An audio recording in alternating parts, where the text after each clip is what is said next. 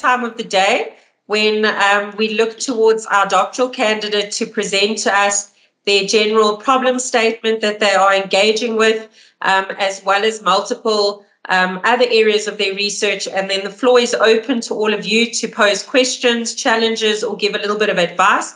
We have lots of supervisors, academics, and industry leaders in the house, so can certainly give some insight. So Judy's tackling a topic that I absolutely love and think is critical, which is, does cultural intelligence enhance leadership development in South African healthcare organizations?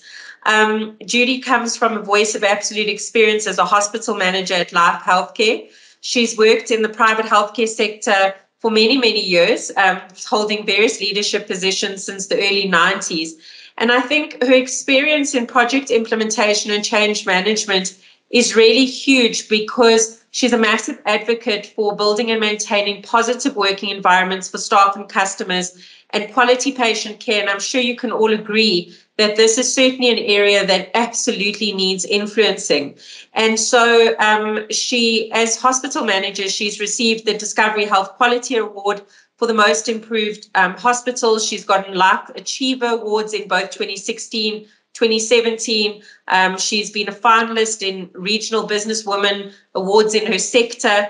But I think, Judy, for me, it is your absolute contribution to society and humane societies that really triggers me about you being an absolute remarkable DaVincian. And that is the fact that it takes a lot to give and continually give of yourself in a sector that is marred by a lot of sadness and a lot of things that people are dealing with, some of the worst reality-altering events of their lives.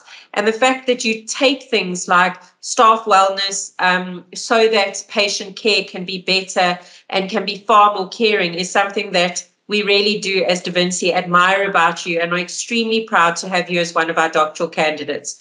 So I would say to our Mother Teresa or Mother Judy, we would like to welcome you here today. Thank you for your contribution to society, and to give the platform over to you to discuss your doctoral research.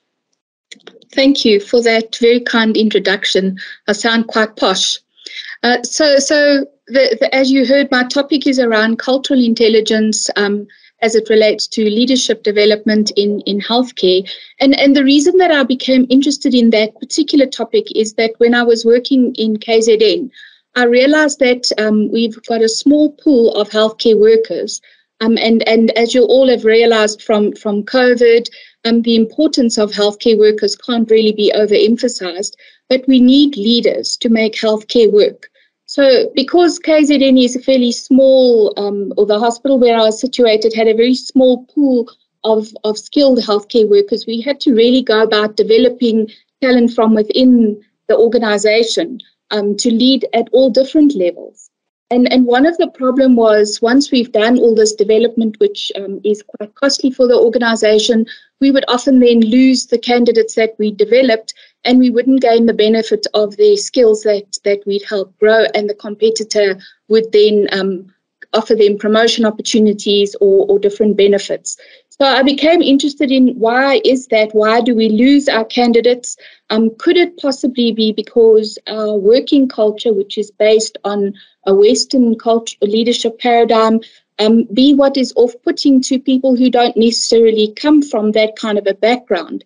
And is there some sort of incongruence between the organizational culture and the culture that people come from in their home environments or their communities?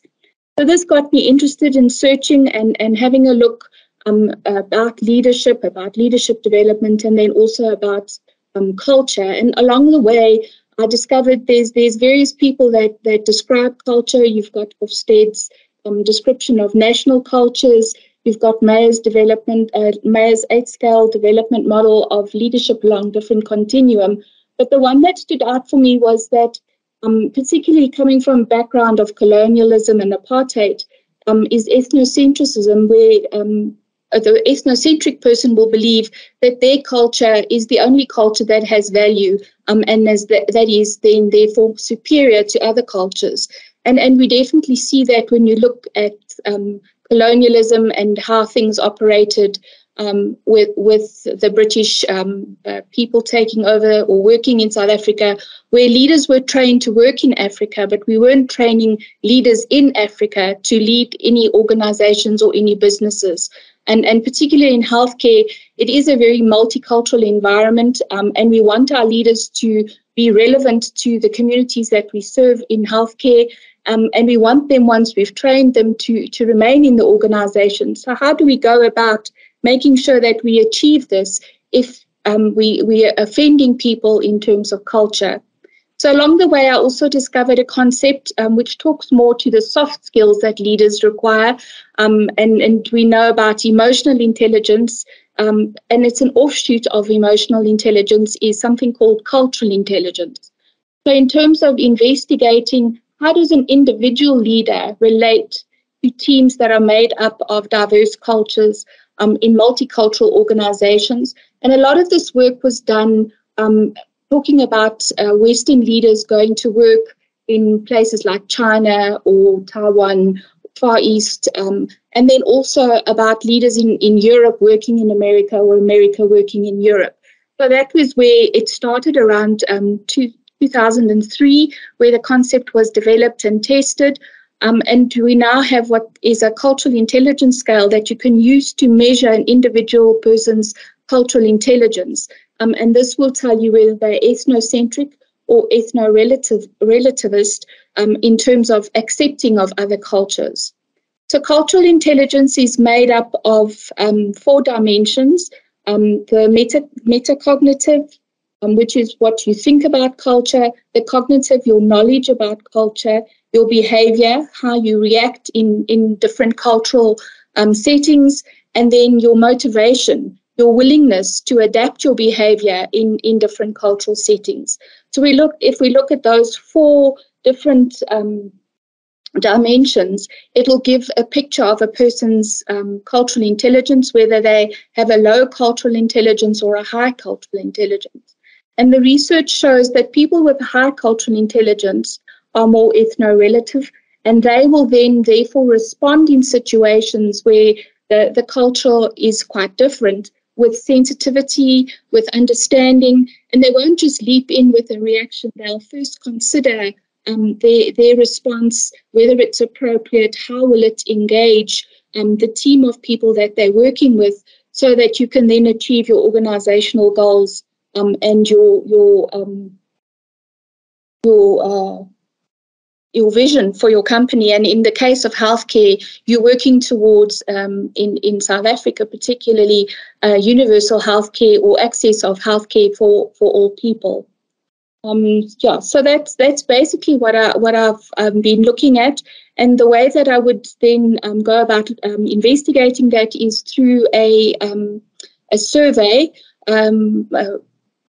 self-administered on offered on internet or LinkedIn connection. Sorry, I've lost my train of thought. And then basically you would then answer the cultural intelligence scale, and the way to measure the effectiveness of leadership development, using Kirkpatrick's model, which has 4 different levels. I'm going to the last level, which is the level of the reaction or the outcomes or the results of the training that you've been through. And you would measure that by whether the person intends to stay with your organization and whether after the leadership development training, they are then promoted. And those 2 would then talk to the effectiveness of the leadership development program. And the benefit to an organization would be that basically it would help you select candidates who are going to then become stronger leaders, or identify gaps in your candidates that you want to develop in terms of their cultural intelligence and how they would work in a healthcare setting that then is multicultural. So I guess that in a brief nutshell is what I've been looking at. Roy's just asking, what are those 4 dimensions? Yeah, so it's metacognitive, cognitive, behavioral, and motivation. Judy, I'm just curious, as you explained to us, 2 questions, what do you think is your biggest challenge in getting to your objectives? And then second, what's the thing that you suspect will surprise you the most if it come forward? Yeah, so I think the thing that would surprise me, and already in some of the research did surprise me, is that South Africans are quite familiar with working in situations that are diverse and multicultural. And because of that, have adapted very well in terms of their cultural intelligence. So what surprised me is that the African, coloured and Indian people for many years, because of apartheid, were forced to develop cultural intelligence. And so there was a study that looked at white university students compared to African university students in terms of their cultural intelligence.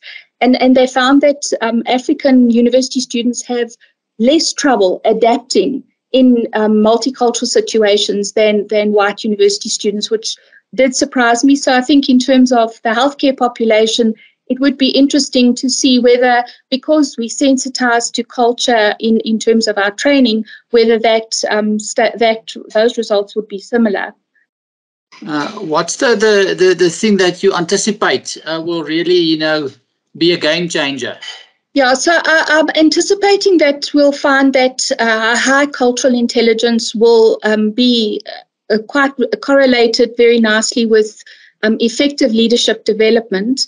And that would then give insight into the people that you select for leadership development programs in terms of your healthcare organization. But it also talked to the content of your leadership development program, in that it could be a component that you do need to include in your program so that you can develop, because the research does show that cultural intelligence is something that can be developed and grown.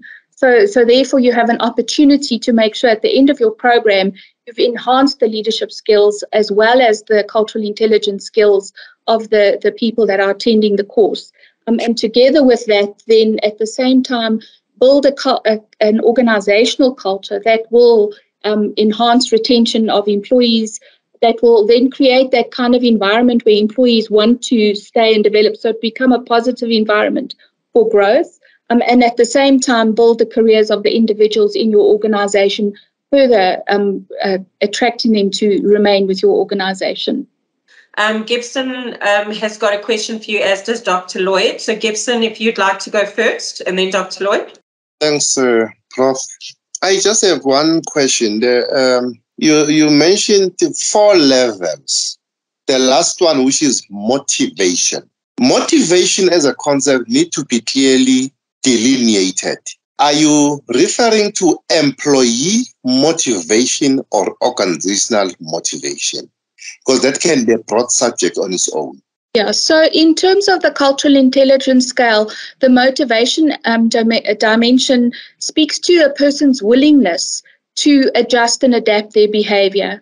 So if you're not interested, you may know that you could moderate your behavior or adjust your language or change your response in a certain situation. But if you couldn't be bothered, then you won't. You'll just respond the way that you always would. Whereas a culturally intelligent person would take that into account and want to change the behavior in order to achieve the organizational goals. So in this particular context, the motivation is talking about somebody's willingness to learn and to make those adjustments. Culture, especially in South Africa, a country that is actually in a space of change. Culture might happen at 4 levels that I've identified: at a national level, at an organizational level, at a group level, and also at the individual level. Drawing a golden thread through the whole 3, which ones are going to cut out to make sure that the other one is clearly cut out in your study? You might consider in your literature review, in your literature search, to consider cross-cultural social intelligence. Some scholars have written about it. It's something you might come across when you're doing a literature review. Cross-cultural social intelligence. Thank you. Really great insights as always, Gibson. Thank you very much. Dr. Lloyd? Thank you very much. I'm going to ask a question about indigenous knowledge or indigenous knowledges.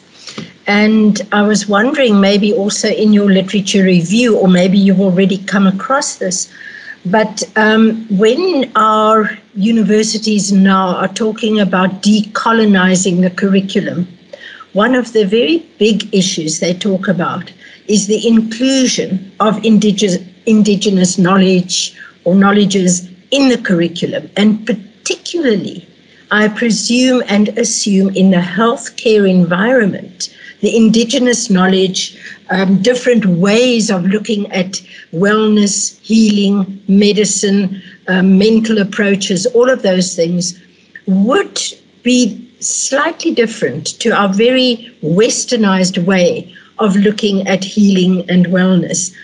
Do you think that the fact that some people or numbers of graduates might leave or employees might leave is that they find the westernized working environment in healthcare insufficiently sensitive to all the other types of healthcare that come through their cultural intelligence, what they know works, and also their own exposure at a time possibly where they were not exposed to the high-level technology that some people have. And all of this frames their frame of reference as they enter a profession in the healthcare industry.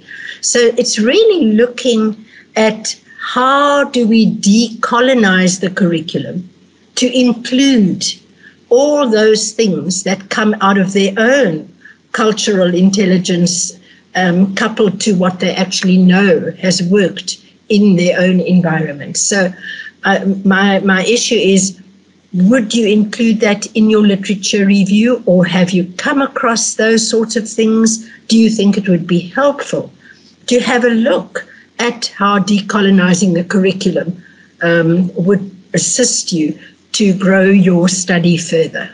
Thank you. Yeah, so in terms of my study, I'm more looking at the development of leaders in healthcare, and because of that, I did look, and I have been looking at indigenous leadership models as alternatives to a more Western leadership model. So yes, I very definitely, it's a very valuable point, and something that I am going to include in the study. Thanks as always for your insights, Dr. Lloyd. Janet? Judy, I come out of a medical background, used to work as, I come out of a nursing background, and I'm curious about a couple of things. The first is what I heard you say, and I might have missed something, was you're going to essentially assess people in terms of cultural intelligence, and then maybe there's some different things you can do after that. So, what happens when they go into leader development? How might that impact on your leader development programs? And I'm just thinking from a research perspective, I'm just curious about where this goes. So that's kind of my first question. Because in some ways it almost, and I don't want to sound critical, but it almost sounds like a no-brainer. Like, that the better leaders are going to be those who have cultural intelligence. So what? And as I said, I don't want to sound critical. I'm just asking the question.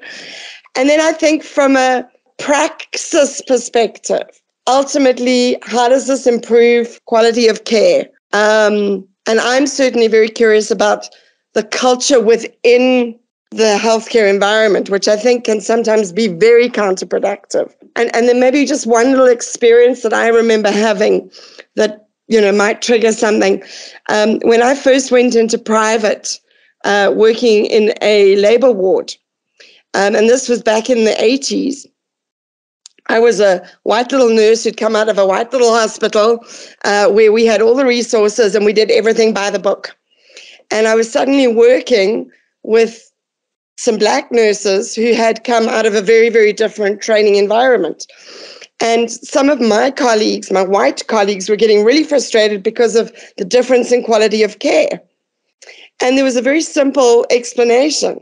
In our white little hospital with all of our resources, we could do everything by the book. We had everything we needed. They didn't. They were coming out of a situation where for every 3 deliveries we did, they were doing 40 deliveries. They did not have the time to pay attention to all the fine little details that we thought were so important.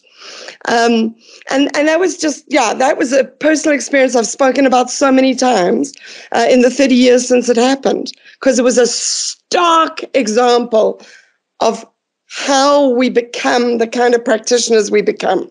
I'd just like to dovetail onto Janet's with somebody's asked about that your findings may need sensitivity in reporting. So do you foresee potential difficulty in this?